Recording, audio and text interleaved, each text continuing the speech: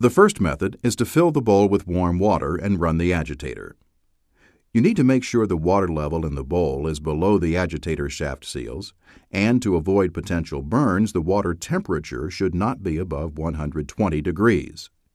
You should also wear appropriate safety equipment, such as goggles.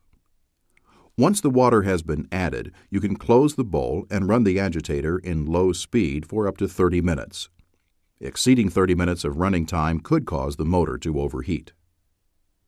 Now you're ready to empty the bowl, and there are 3 ways you can do it.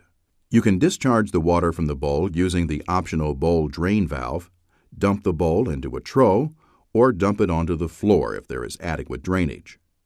Ask your supervisor about the appropriate discharge method for your bakery.